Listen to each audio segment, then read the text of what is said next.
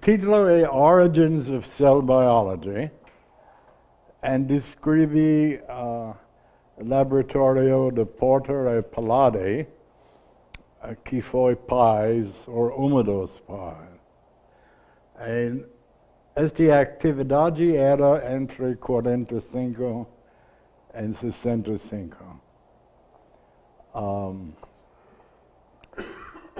Se vocês querem marcar meu endereço na sua livro, e Silvia, minha secretária, vai mandar cópia eletrônica. Não pode mandar papel, porque meu cota de CEPED não é suficiente.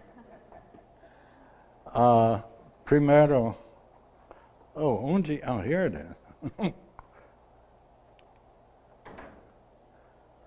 Bom, meu nome é Greene. Quando eu cheguei no Brasil, eu pensei em mudar meu nome por Silva ou Santos, mas não tinha tempo. So, eu continuo a única Greene na USP.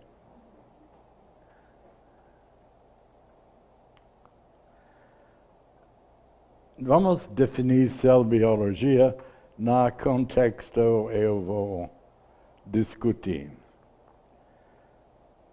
É relação experimental entre organelos e sua função.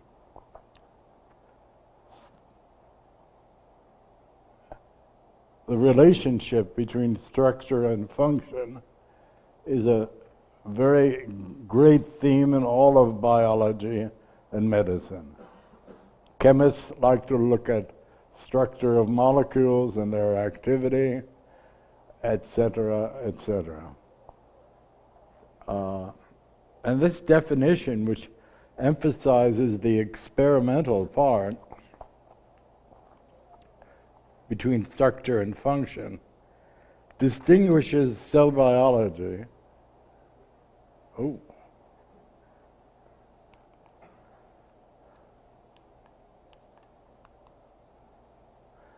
from histology and morphology, which primarily is looking and noting.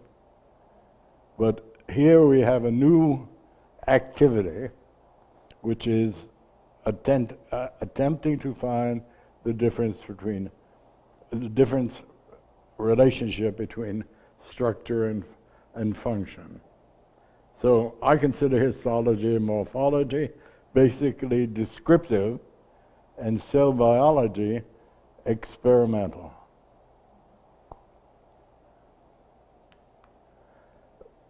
The great impulse for cell biology was the development and use of the electron microscope, which happened after World War II, 1945, 1946, and Rockefeller Institute was the center of this development. The Rockefeller Institute was a private research foundation funded by the Rockefeller family, which had an endowment, and they lived off their endowment. There was no grants. And there was a director whose name was Herbert Gasser, who made all the decisions. It was the most undemocratic organization you can imagine. But it was a meritocracy. That made all the difference. For example, one of the, when the chief, well, there were no departments.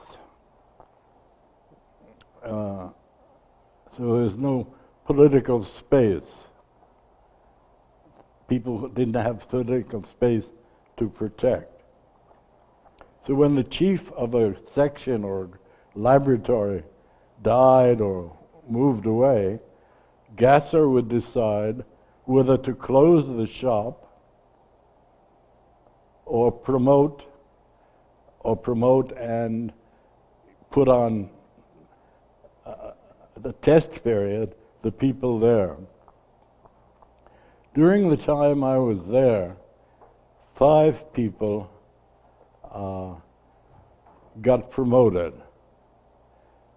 One person, well, 2 people were Porter and Pilati. After this man went back to Belgium.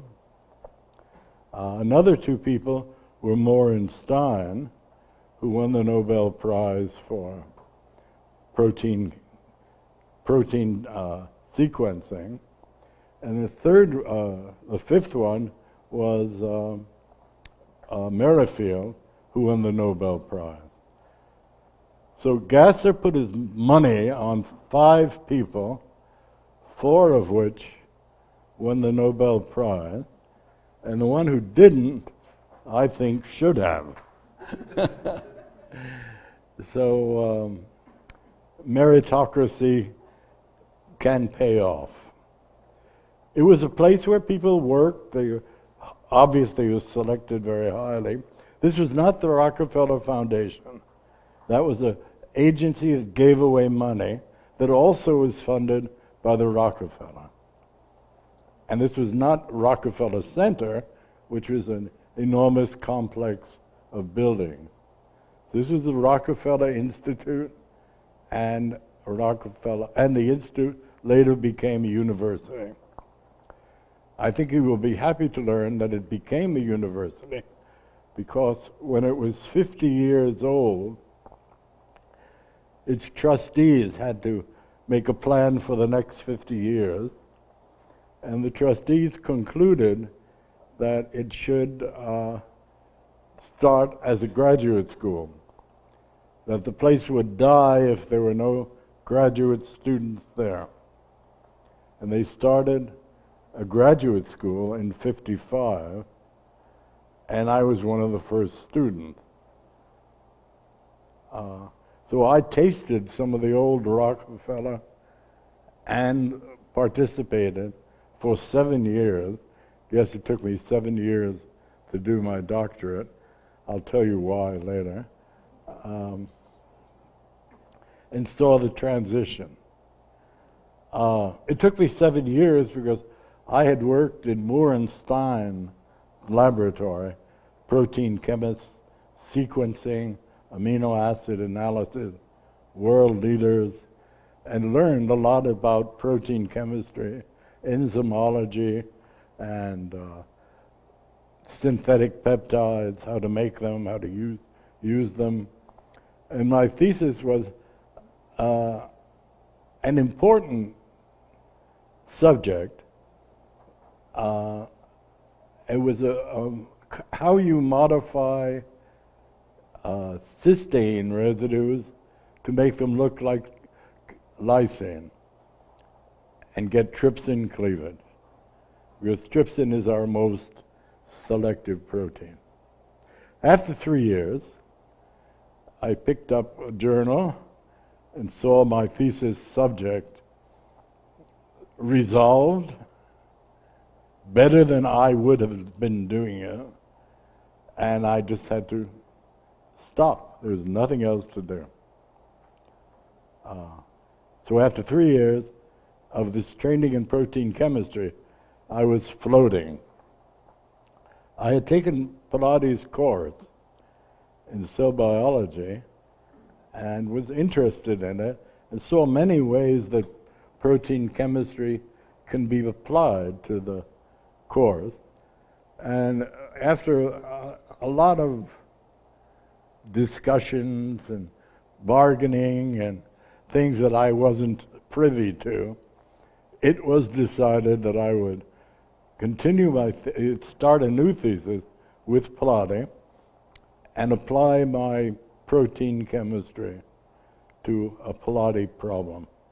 At the end of the talk, I'll show something of that. The father of it all was Albert Claude, a Belgian in the United States during the war, who went back to Belgium to help recover, restart science in Belgium. you can see here in 1946, and this meant that he had been doing it for many years, he wrote the first paper on differential centrifugation. This is a method, after you break open the cell, you isolate cell organelles on the basis of their shape, density, and the viscosity of the solution.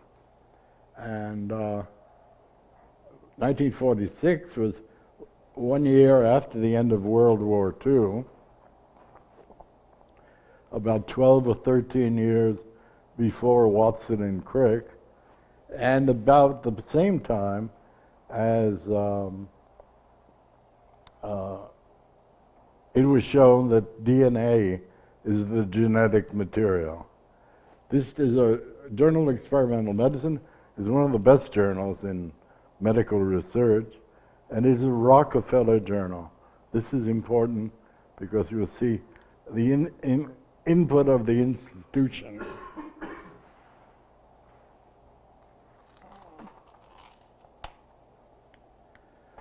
Porter was from Canada and worked more in plants, but also in tissue cultures. And was my candidate also for the Nobel Prize, but he didn't get it. The committee decided to give it for cell biology, electron microscopy, and the secretory cycle. And Porter was very active in electron microscopy. And he and Palade shared a laboratory, and were two of Gasser's choices to continue the laboratory of Claude. This is 1945, and just of a tissue culture in the electron microscope. This is Palade, who was my orientador from Romania. And in 1948, he described the isolation of mitochondria and some biochemical properties. So these are the first papers of these people in what we now call cell biology.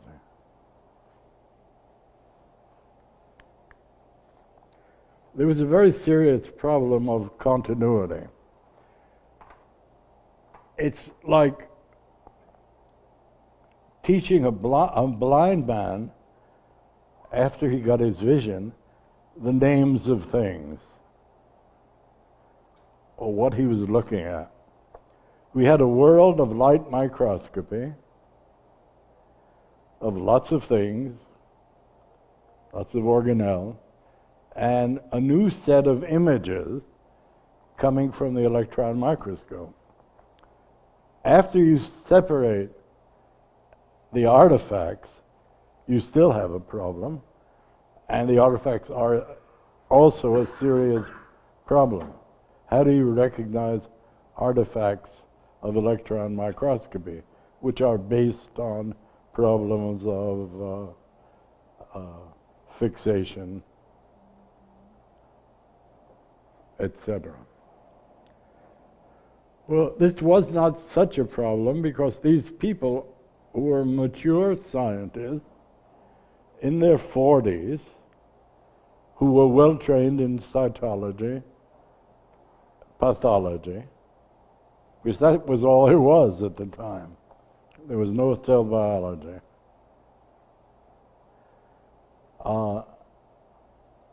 There were other things that you will see that added to the fact that these people were shabby, or were important in reducing the confusion, because there was confusion, but it could have been much worse. Just an idea of the words you now take for granted, which for the new microscope were seen sometimes for the first time, or a hint of them in the light microscope. The endoplasmic reticulum had been described in the light microscope, but as a semi-crystalline small body. Later I'll show you pictures of that. Structure: fibroblasts, virus of murine carcinoma. In the late 40s and 50s,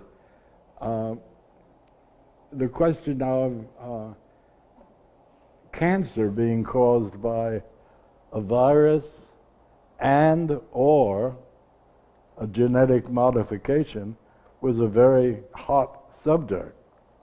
And with the electron microscope, they could find and see viruses for the first time. Instead of using a dynamic cell extract experiment, they actually saw viruses. And there had been a tradition of virology in the Rockefeller Institute because Rouse discovered his famous sarcoma, which is a viral cancer, at the Rockefeller. So the beginning of the microscopy included causative causes of cancer.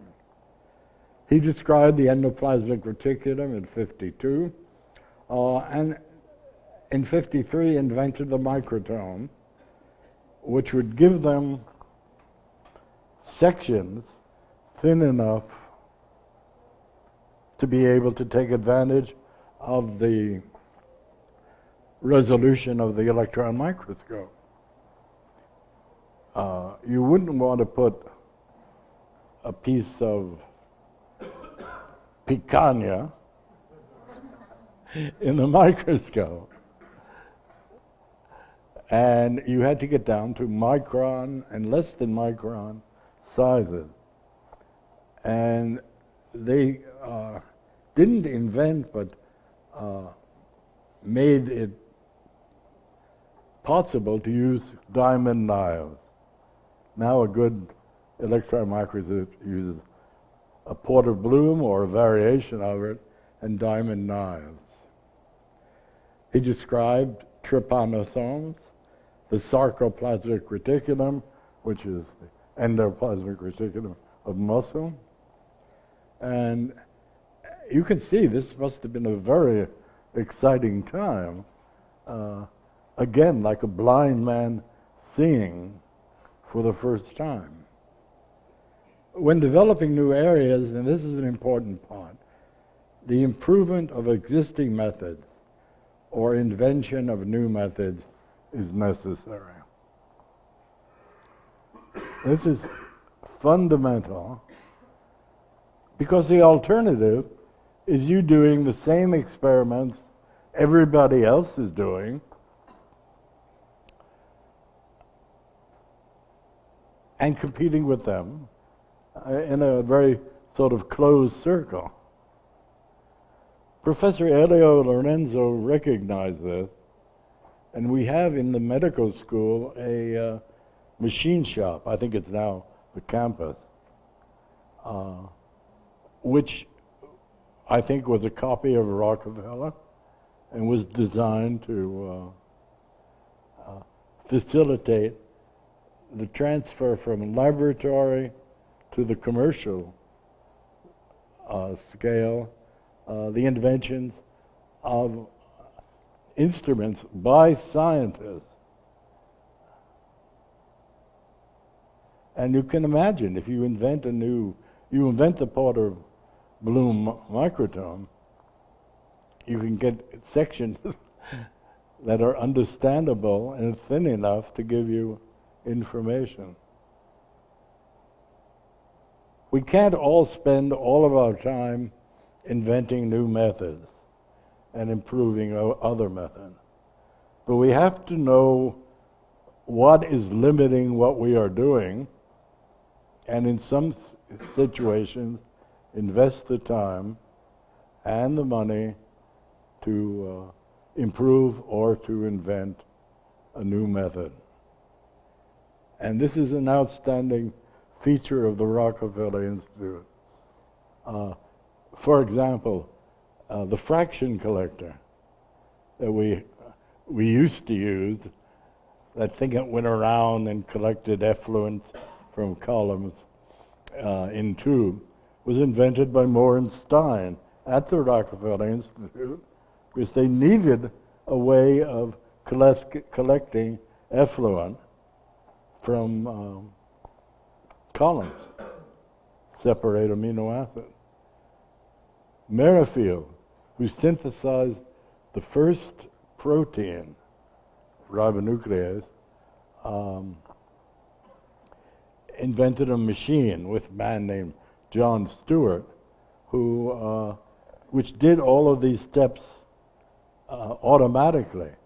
You had about, I don't know, 5 or 6 steps per residue, but you had, in ribonuclease, 128 residues. So the 700 or so steps had to be automated.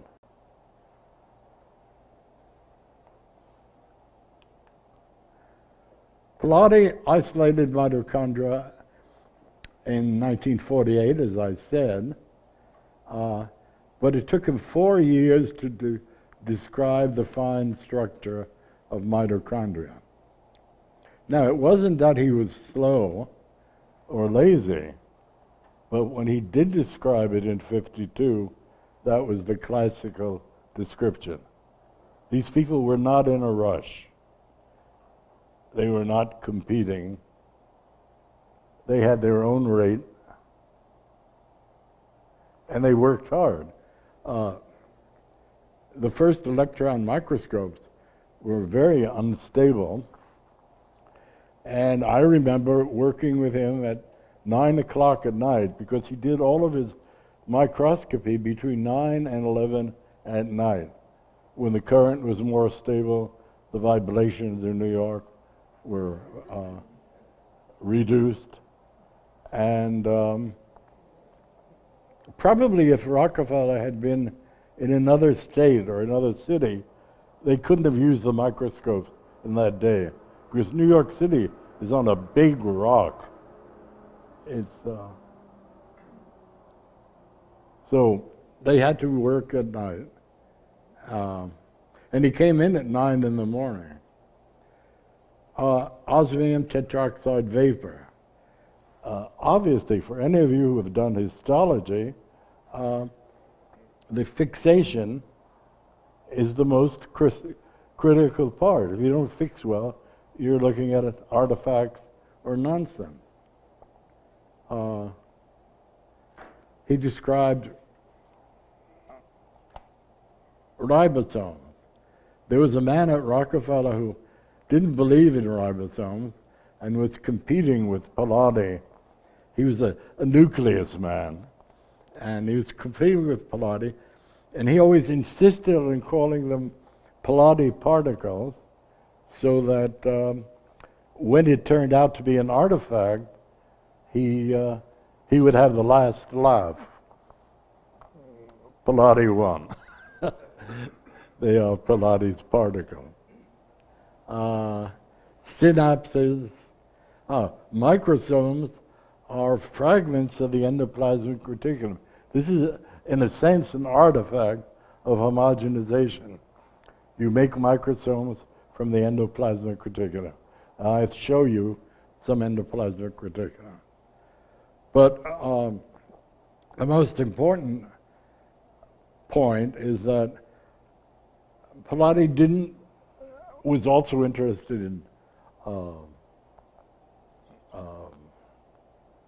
capillaries and things like that. He also interested in classical questions of structure, but he was fascinated by the pancreatic secretory cycle.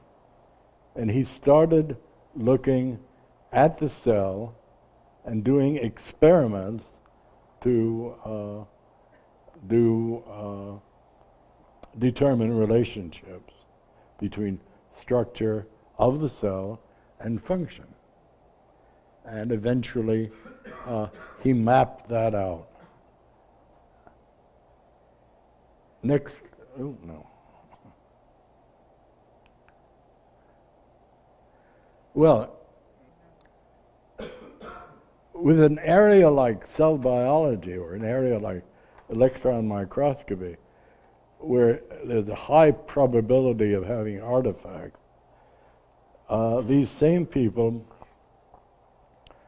invested energy, political energy, in creating a journal. And the journal that they took was Journal of Biochemical and Biophysical Cytology.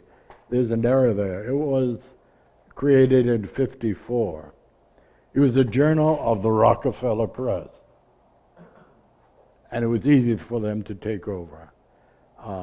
The editing of the journal, this is not simply a journal, house journal for them to publish their stuff. It was a journal where they could demand quality of fixation, pictures. Pictures had to be in focus, for example, which was not always the case with things that were submitted. But they had to establish high publication standards. And this is one of the reasons cell biology started so well, because competent people controlled publication. They also started a society, created the American Society for Cell Biology. Their first Congress had 700 participants and 230 papers. I was there. 1960 is 14 years after the first paper of Claude on cell fractionation. This thing that was absolutely explosive, I think, because there was a need for it. I imagine, but cannot say, that the cytologists and pathologists, that some of the cytologists and pathologists wanted to get beyond description. Biochemistry at that time was doing other things. It was isolating compounds, isolating enzymes, and characterizing enzyme activities. So they couldn't go to biochemistry, but there was a natural affinity between cell biology and biochemistry. One of the editors of the journal was Leninger, the famous biochemistry book. He was a mitochondria man. And Schmidt and Bennett were cytologists, very good cytologists, who recognized the importance of looking at, of doing cell biology, structure-function relationship. And they created a society of cell biology. So it was a small group of people that created by their research and by their politics cell biology. The journal is terribly important. A journal establishes standards for carrying out research and reporting research. As an editor, obviously, this would be important to me. In this case, the quality of the images, the ability to recognize artifacts during the peer review process. If you have a nice artifact and publish it, everybody will think it's real. The relationship between structure defined by light and electron microscopy, and eventually the relationship between organelle, structure, and function. This is about the society. They changed the name of the journal, a Journal of Biochemical and Biophysical Cytology, to the Journal of Cell Biology. This is 63.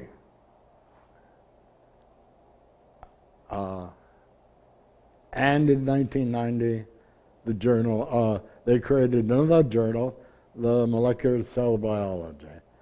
Both of these journals had very high impact factors. I want to remind you that impact factors were invented to evaluate journals, and this is what it was invented for. The number of citations a journal gets per paper published is a measure of the quality of the journal. So I'm using impact factor in its correct sense. I'm going to give you the pancreatic cycle in words, and next I'll show you how Palade and his group did it. And so the gains in electron microscopy, which the group at Rockefeller were completely open about. They never tried to keep their methods secret. And since everybody from Europe passed at Rockefeller, it was dispersed rapidly. And this is probably why this explosion of cell biology is it wasn't controlled. Well, the first thing that happens, I'll give you the answer to the question. These are the steps, and next we'll show you how they got there. On ribosomes, adhering to the endoplasmic reticulum, synthesis occurs. Then the proteins are transferred to the cisternae of the endoplasmic reticulum. They are then transferred to the Golgi, where they are concentrated in Golgi vacuoles and stored as zymogen granules, and are released by fusion of the granule membrane with the apical plasma membrane. That's the story. Now I'll show you the experiments that were done in the 40s and 50s, mostly 50s. Yes. The early methods of electron microscopy were democratized, open to the world, open access. And all the people had to do was buy an electron microscope and a portavolume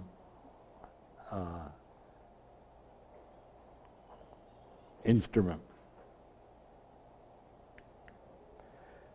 This is the first that I found of a differential centrifugation.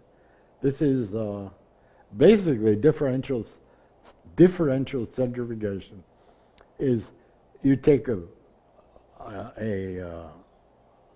dispersion of organelles after you break the cell, spin it for a specific time at a specific speed or number of gravities, and you get a new pellet. You get a pellet and a sutinate. Then you resuspend the pellet and do it again, and you get another sutinate, etc. So it's very simple. In 46, they already had the word microsomes, but they didn't know where they came from, or they didn't even ask, I think. And this is the basis of differential centrifugation. If you start playing with the solvent and use sucrose or gradients of sucrose, you can improve or not the method. But this is the basic way of getting things out. This is the beautiful endoplasmic reticulum. On the lower right, there's a nucleus and a nuclear membrane. On the left are mitochondria. The membrane is full of Palladi particles, those little dots, and the inside is the cisternae, where proteins get pulled. So this is a cross-section of a collection of a pile of sheets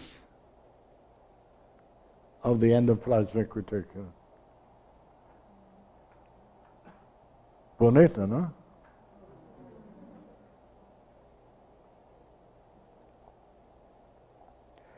These are all Palladi pictures. He wouldn't publish my pictures. I had trouble finding focus. It's not easy to focus an electron microscope because there's a plate, a photographic plate. And if you get everything perfectly in focus on the plate, it'll come out bad. So you have to know how far from focus to go to get a good result, a plate that you can project. This is the pancreatic acinar cell. Why pancreatic acinar? Why guinea pig? Pancreatic acinar because the pancreas is a very homogeneous tissue.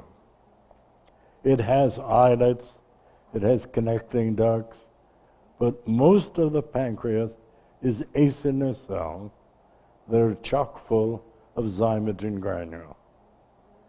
And Palladi picked it so he could start with a homogeneous or quite homogeneous material and not have to purify. This is something we tend to forget. And what makes working with cancer cells, Rego, complicated. These are the Palladi particles on the outside of the reticulum membrane. So the light part is the inside, the lighter part. And the darker are these dots, which are all ribosomes. This is a 50,000 magnification. You can do better, but this is all Palladi wanted for this. This is the reticulum membrane without the Palladi particle. This is the cytoplasmic matrix. Yeah, this white part is what we call the cytoplasm. It's not a big bowl, a big bag of soup. It's very well segregated. And here are the attached ribosomes. This is a acinar cell. The granule, you can see just a bit of one up here. The bottom part is the endoplasmic reticulum. Attached or adjacent to the Golgi complex, which is membranes without particles, and these bigger things are Golgi cisternae.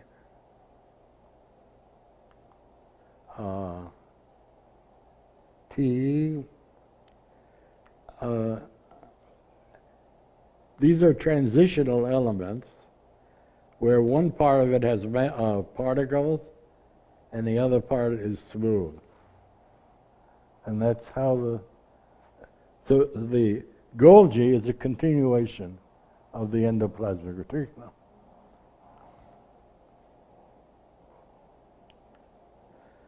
This is a differential cell fractionation, typical one of Sikovitz and Palladi in 58.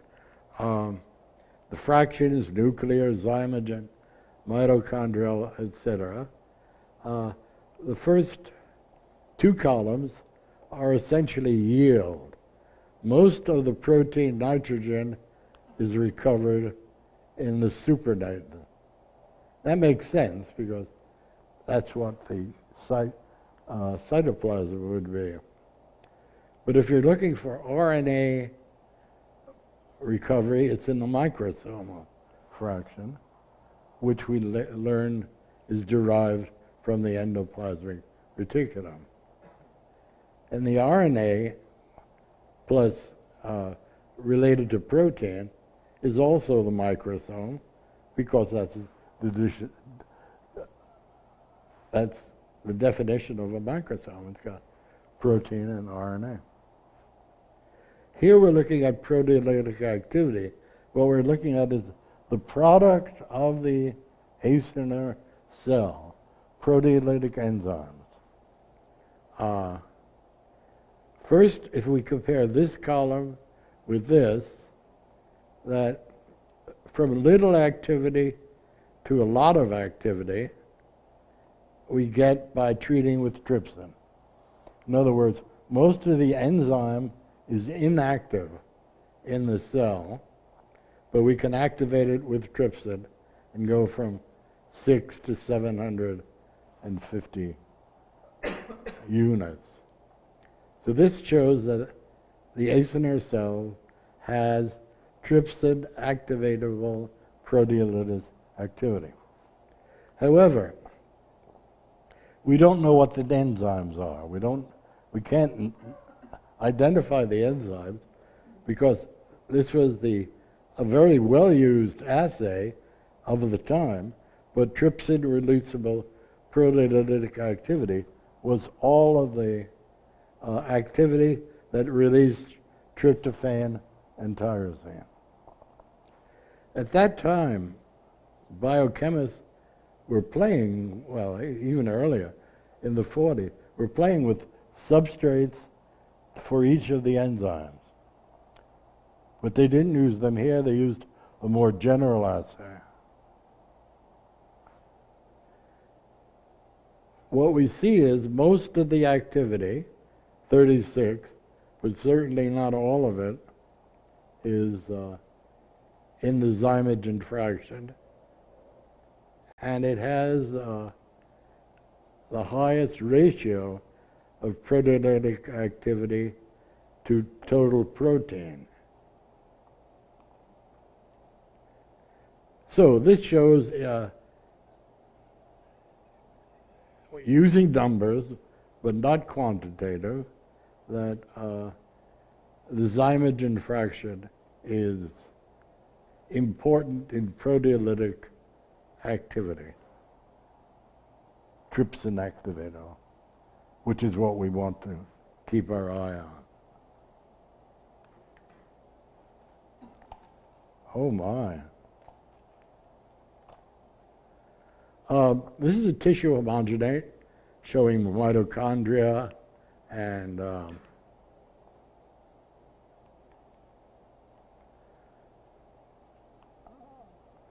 mitochondria, cell debris, membranes. And this is the Pilates-Sekovitz zymogen fraction, which is enriched, but certainly not a homogeneous fraction.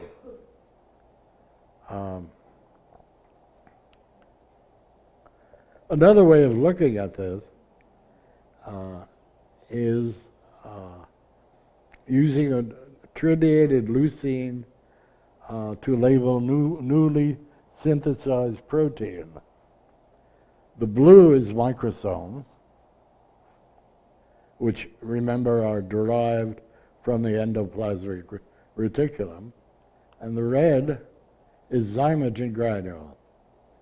The other lines, medium, post-mitochondrial, microsomal, suplinate, and homogenate, are essentially constant.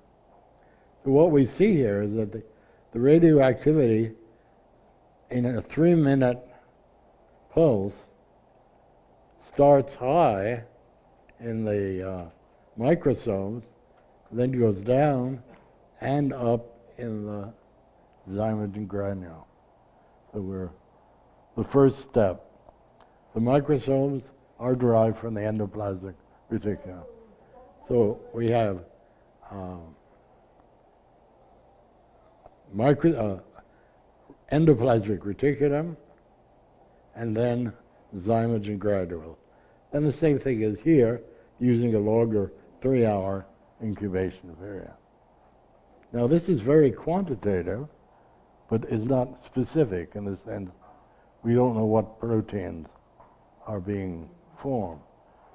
We assume that these are secretory proteins because there's a large turnover of secretory proteins. This is 1967.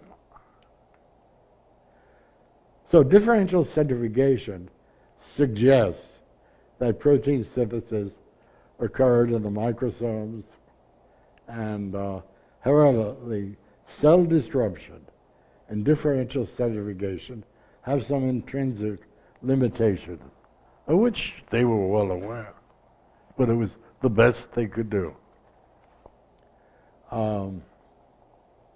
Incomplete separation, translocation, breaking open a zymogen granule, protein going to another organelle, non-quantitative control methods.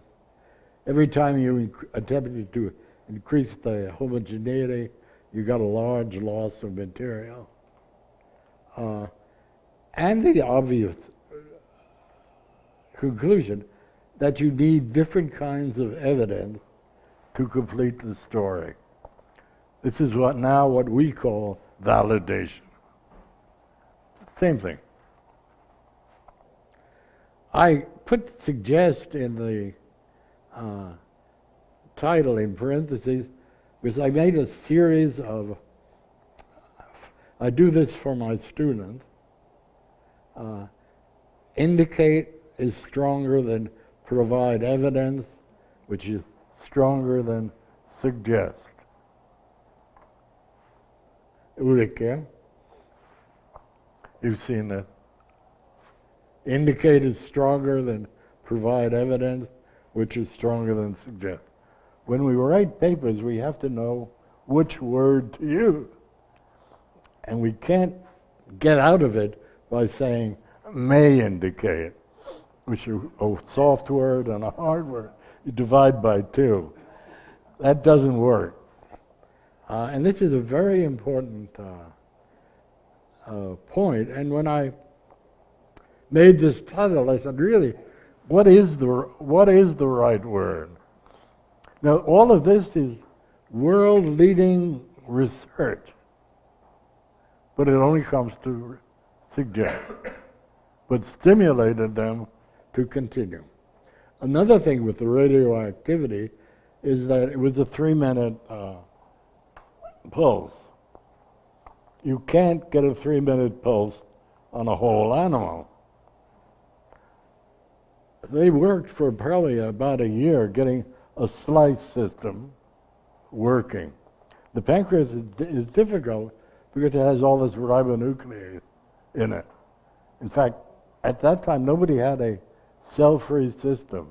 I don't know if anybody has done that now, of cell-free protein synthesis of the pancreas. It's not difficult to do with the liver, but the pancreas is a mess.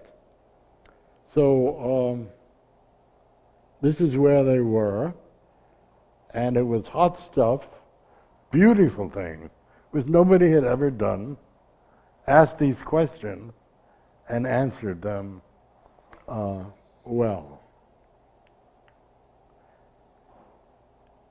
So they then invested 6 years in electron microscopy, autoradiography of the cycle. Autoradiography is straightforward in the light microscope. I think because you can't see all the problems. In the electron microscope, it's a disaster. It's very difficult. And you see very little of it now.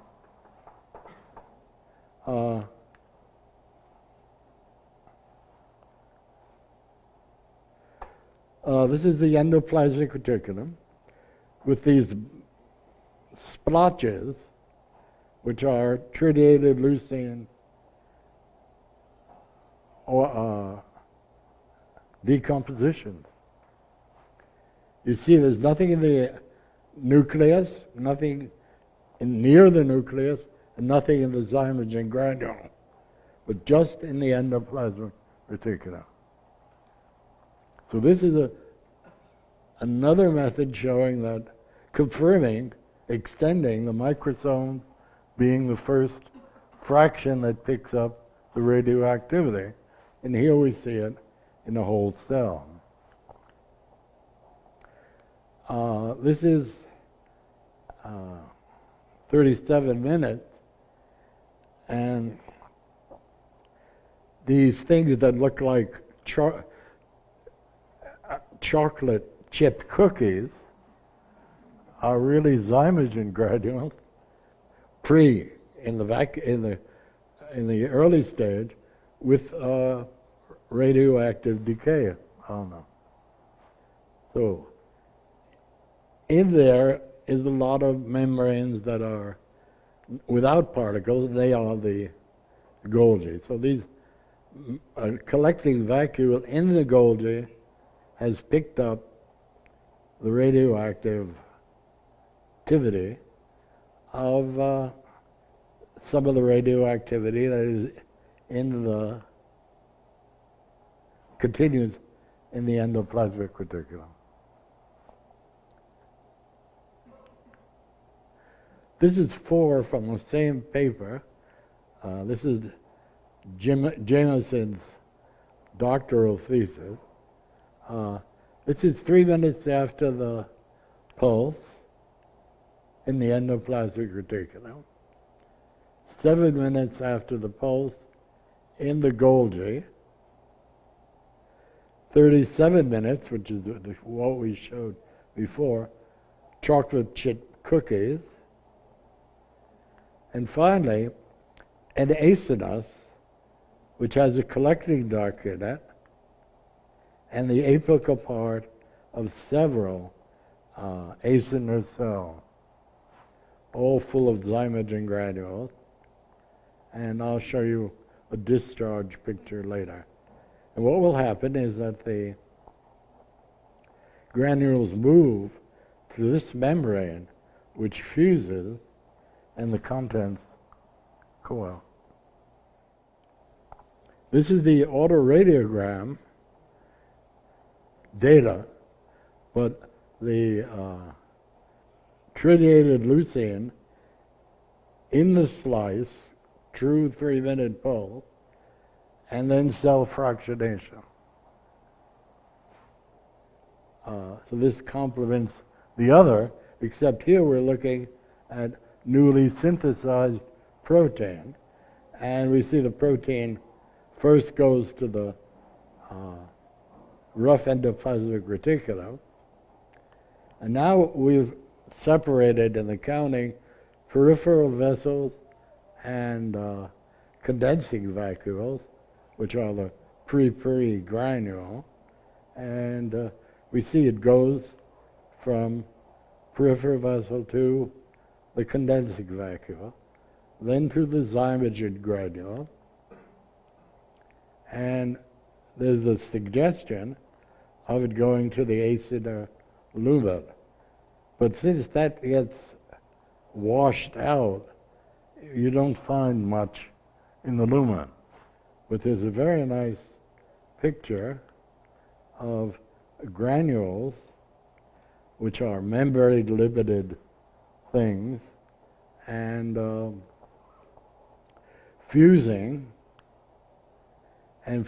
with the membrane of the acinus, the collecting duct. We have double membranes here, and then an opening of the granule, and the contents going into the duct.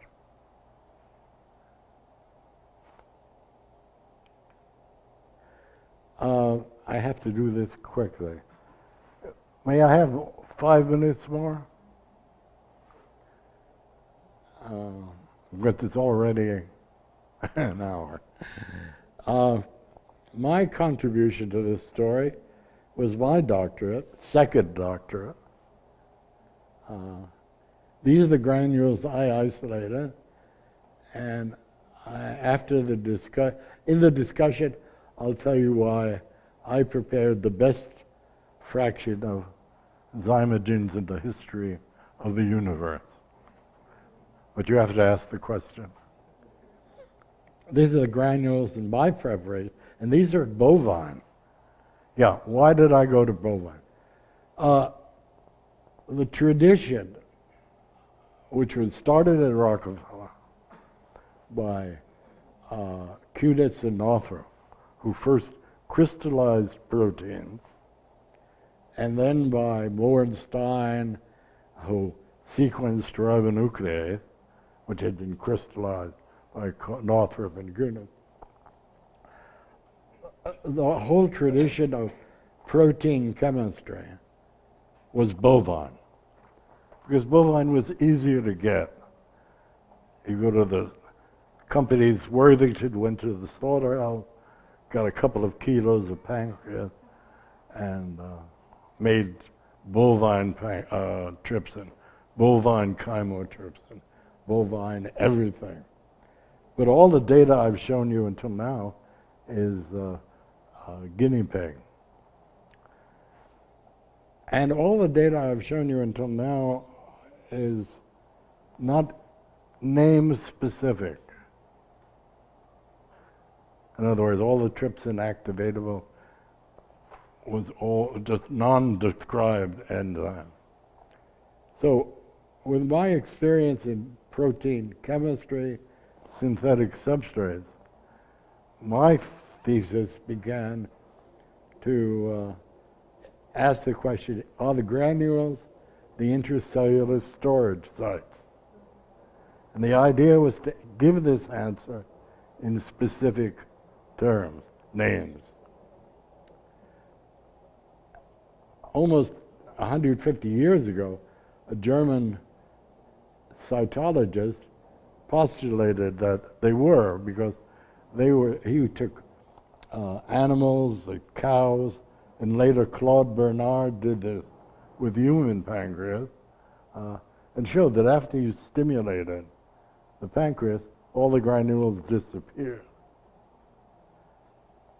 So it was based on a good observation, but it suggested, it didn't demonstrate.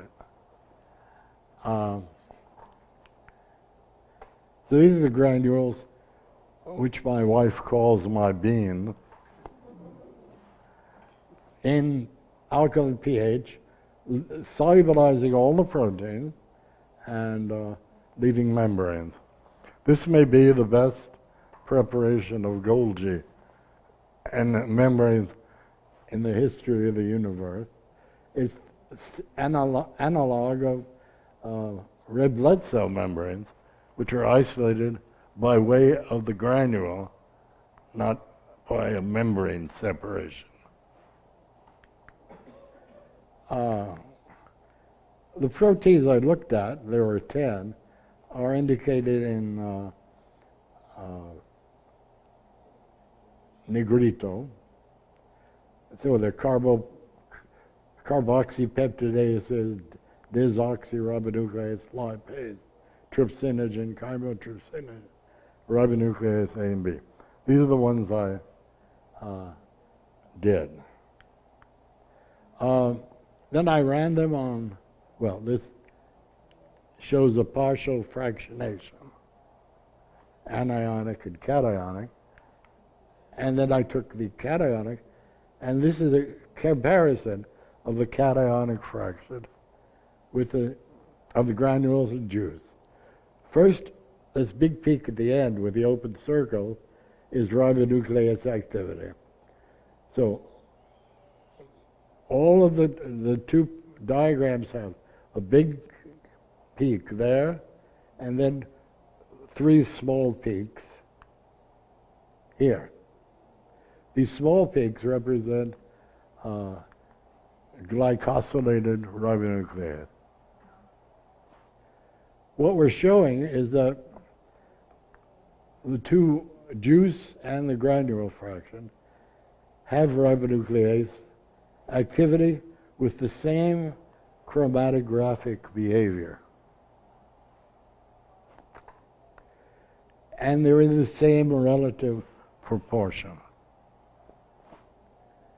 Since ribonuclease is about 3% of the total protein, this peak, ribonuclease B, is about 0.1%. So we're showing identity, molecular identity, because of, or not molecular identity, we're showing chromatographic identity at a very small, low concentrated component. We did the same thing with zymogen granules and juice with trypsinogen and chymotrypsinogen. They eluted in the same place. This little peak is some soybean trypsin inhibitor added to prevent activation. If you look at the abscissa, you see that both of these diagrams are normalized to the same extent. That means the specific activity, since the two lines, open and closed circles, are the same, that these two have the same chromatographic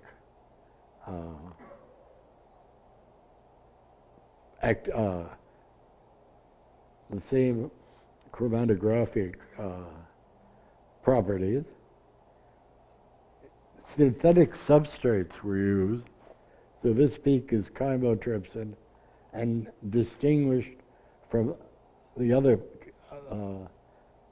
fraction, which is trypsinogen. And the specific activity used to normalize this was the same as some of the best reported in the literature, which means there was no other protein contaminating this part of the chromatogram.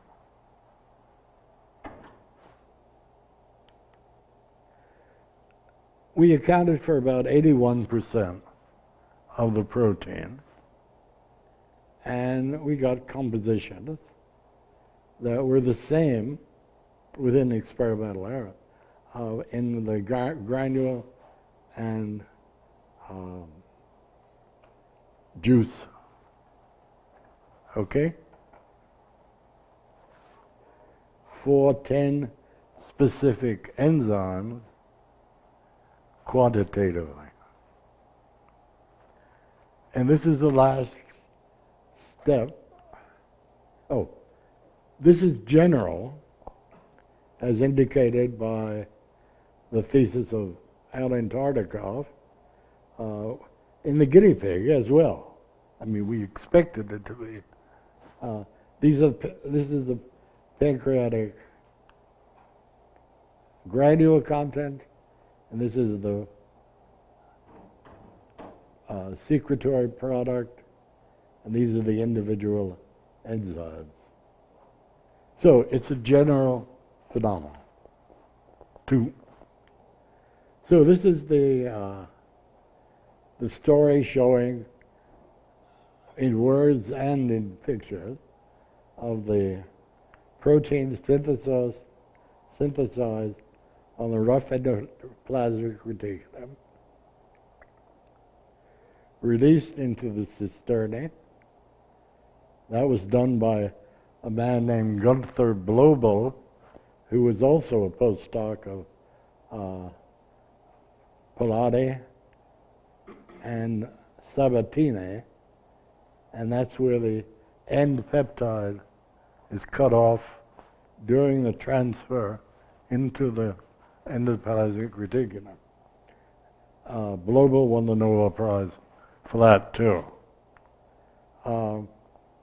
So it goes into the endoplasmic reticulum, which then goes into the cisternae of the Golgi, which fills them, condenses, and we get a membrane-limited granule, which fuses with the endoplasm, with the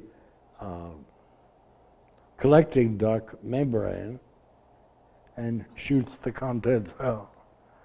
So this is a kind of secretion where the cell is intact.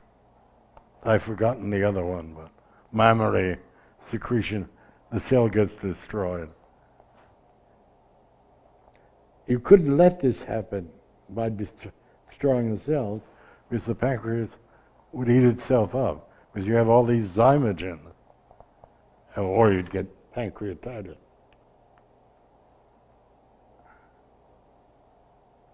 Here's a picture of George Pilati.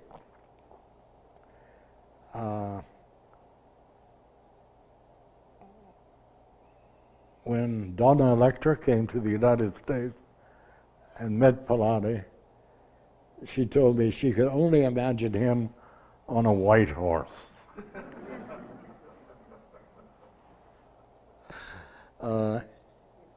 He was a gentleman and a scholar, and always available, worked very hard, 12 hours a day, because he could only do his microscopy at night. His other interest was history, ancient history.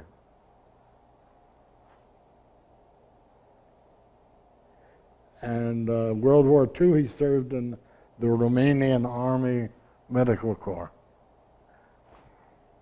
Came to the States right after the war.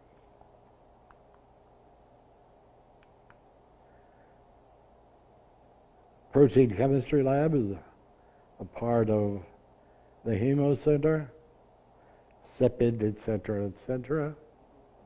That's our door. Come and visit. And I should say that this talk was prepared about 12 years ago, 14 years ago, by Liris and Gustavo, helping me prepare my concorso for titular. And since then it's been changed a bit.